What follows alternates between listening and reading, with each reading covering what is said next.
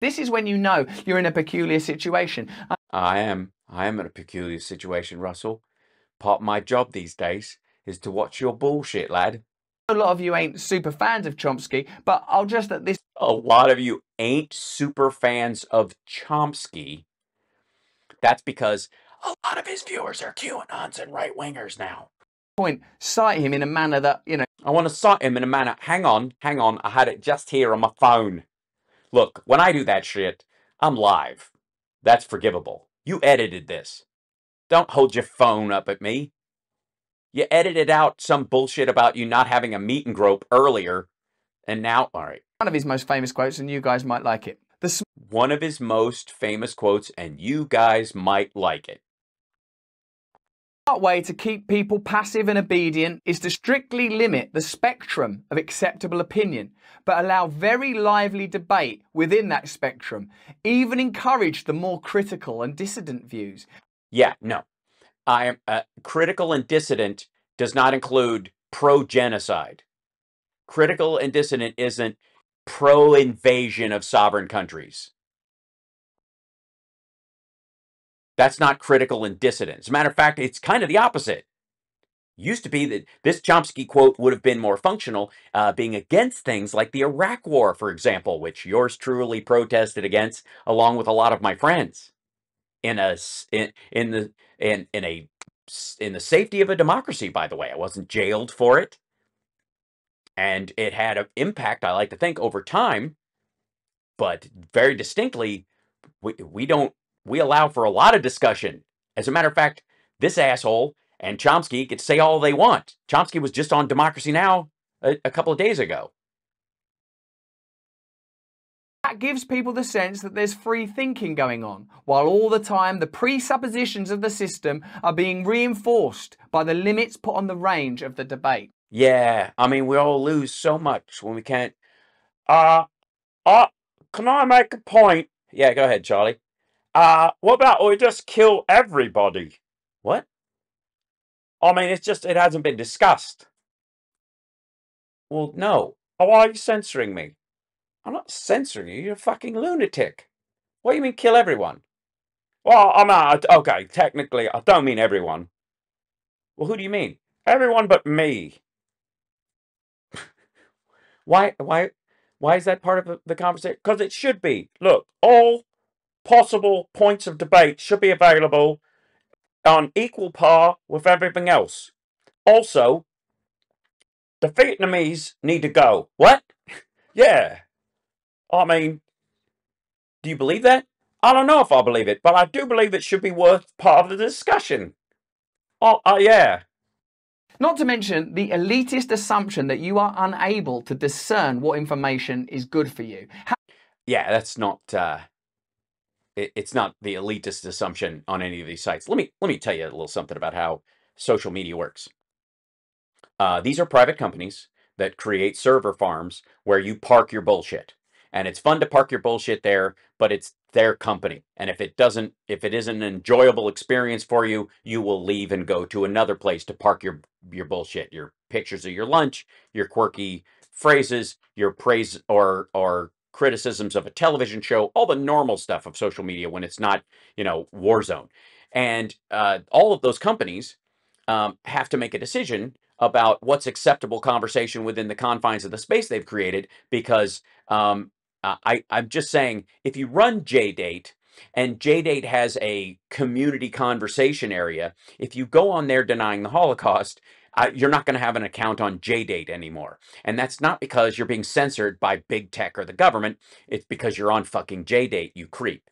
And so the same thing is true of YouTube and all these other things. They have a right to set a standard for what is available on their platform in any way. And if at some point they overreach and they deny certain conversations, people will leave and go elsewhere. So they're constantly in a balancing act of this. Meanwhile, they can set whatever standard they want. And it does not affect your rights to believe or talk about any fucking thing. But in a lot of these cases, you can monetize these platforms and make a living off of them. And these folks, once you get into that area, which is where Russell is, where his RT was, where a lot of these conversations, where this woman with the Substack argument is, is that eventually they're worried they won't be able to make money off of this bullshit of carrying Russia's water for them because that's their job. And again, none of this stuff is banned.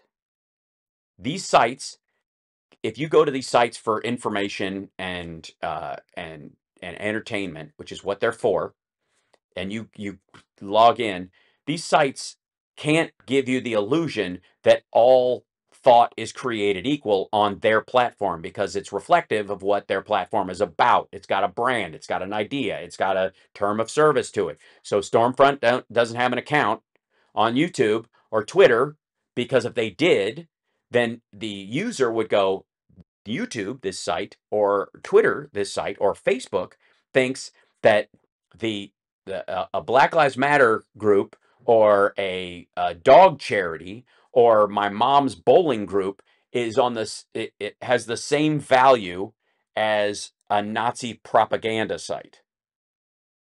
You see, so the site's going to go, no, no, no, no.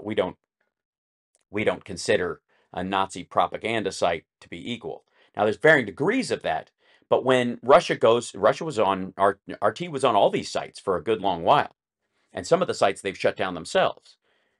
But once they invaded a sovereign country, they get kicked into the Stormfront category really quick. Have you not seen enough from your leaders in recent years to know that they are not morally superior to you? And you are?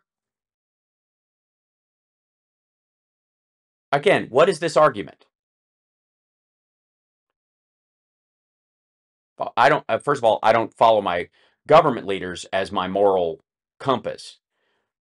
But also, as far as affecting what I want them to do as far as policy, that's why I vote and try to build a groundswell of support around policies that I think should actually make it to law, as we all do in a democracy. And there's a lot of back and forth in this country because that's how democracies work. And I'm sorry, person who lives in a country that is ruled by a magic family says what? I come from UK. We had our government partying their way through the whole coronavirus pandemic while people weren't allowed to leave their homes. So that's the reality of what we're dealing with. Is it? Some superior species. Well, we can look at Russia today and we can see that that's wrong. Those idiots, though, they won't understand. They get all carried away and go all Russian by morn. And again, I don't know what the rules are. Like, UK has different rules than the United States has. But as far as what can be on BBC, for example, or something like that, because it's literally a government-funded site. So they make a decision about what they're going to carry and what they aren't going to carry. And why they were carrying it in the first place is curious. Probably just to make nice with Russia about this stuff and go, yeah, we're not at a war with you. Thanks for all the oligarch money in London. Oh, if they see that, they'll be scoffing down Stroganoff by 9 a.m. And it's not even a breakfast dish. RT's audience makes up about 0.04% of TV viewing in the UK. Okay. Makes up about 0.04% of TV viewing in the UK. Oh no, this phenomena. It's the new Squid Game. Russia Today. No one's interested in it. Something to worry about. It's establishing a precedent. Oh yeah, shut it down, shut it down. It's too confusing. This is the exercise. And again, like, he doesn't state in this particular situation whether the British government shut down RT itself. And it certainly does not apply in the United States. But the conflation of the two is the dick move. The idea that somehow if the UK, which has much more stringent rules and does not have absolute freedom of speech like we do in the United States, somehow their rules and our rules are the same. Of control, it's de facto elitism. It's and yes, he's comparing pandemic rules about a contagious disease to Putin's rules. So aristocracy, you can't decide. You don't know what's good for you, you poor things. Just sit down, watch the television. And by the way, you absolutely can, and I'll show you in just a second. Every time I think I'm going to show you guys why he's insane and lying his ass off, he keeps digging. Shut up, we'll do the thinking. Oh, they're eating a stroganoff! This isn't about RT, it's about the agenda to continually expand and normalise the censorship of unauthorised speech. No, it's about RT. It's about what RT did and what Russia did that put them in the category, for example, of North Korea. Because of a violent attack on a sovereign country. They lost their place at the table. their place at the table was not taken away. It. We just accept that that's what you do. You carry a passport. You do as you're told. You don't. Yeah, you carry a passport. You got citizenship. You're British. You enjoy the National Health Service. Why shouldn't you just be able to use the National Health Service if you're Polish and you come over here? Well, we don't want that, do we, Russell? That kind of media. Is that the world you want to live in? Well, if it isn't, stay very, very present because you're being walked into it. That's what it was about. Yes, you're being walked into it. What? I mean, how are we ever going to survive if Stormfront doesn't get their channel back? And they were pretending it was about the need to fight COVID misinformation before that. And when they were pretending it was about the need to fight US extremism before that. They were pretending.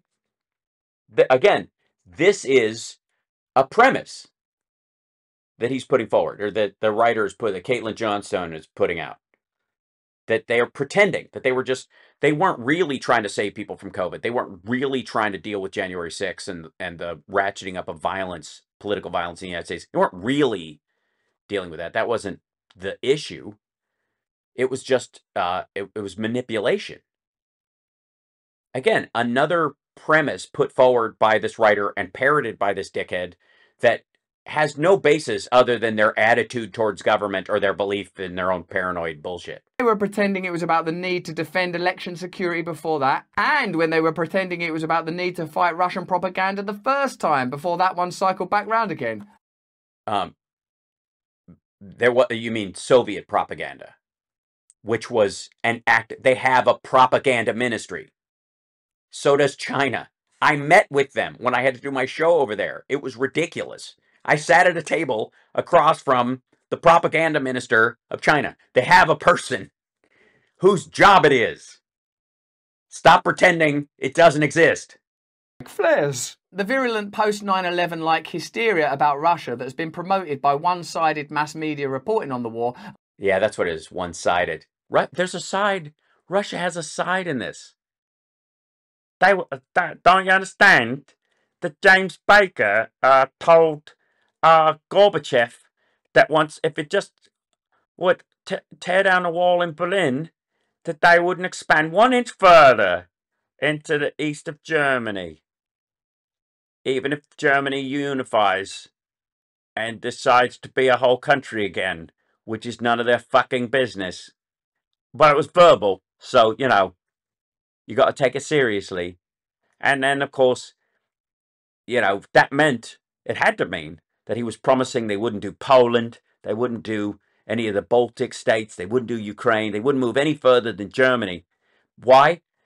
I don't know, because those countries didn't exist as free states at that point. Why would they even be talking about them? The 5 years of fact-free conspiracy mongering which preceded it has created an environment where you'll get shouted down on social media for voicing any opinion about this conflict apart from saying Putin invaded because he is evil and hates freedom. No, you can get shouted down for a lot of other reasons as well. I mean, I don't, again, this is a way of shaping conversation too.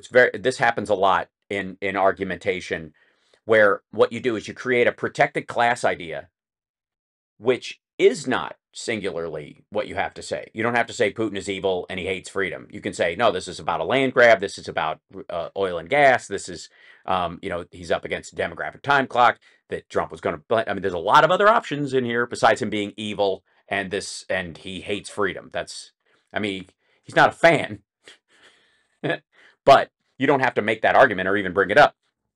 But by creating the illusion that there is only one accepted conversation about this, which there is not, you say that everything outside that is verboten, and therefore it becomes exemplary of control, when that is flat out false. This is calling for diplomacy and de-escalation, which is like everybody, but calling for diplomacy and de-escalation and surrender are two different fucking things. And saying, well, Russia's got a point, you know, you got to let them. I mean, basically, can you tell the difference between Russian and Ukrainian? They sound very much alike. Are being systematically drowned out. No, they aren't. They're literally ongoing. With all the nation states, they're constantly talking to Russia. They're trying to find a diplomatic way out of this. But what's being drowned out is anybody in Russia talking to Putin saying, dude, cut your losses and get the fuck out. Meanwhile, you've got massively influential pundits like Sean Hannity calling for a direct NATO airstrike on a Russian military convoy in Ukraine. So, sorry, Russell, you can't use this clip. You'll never get on Sean Hannity. You're stuck on Tucker, just like Jimmy. The slightest risk of losing his immense platform for advocating a move that would probably lead to a very fast, very radioactive Third World War. Yes, he's a lunatic. And, hey, guess what? By the way, Americans, within the context of this, take our media with a grain of salt because we know he's not state-run. See the difference?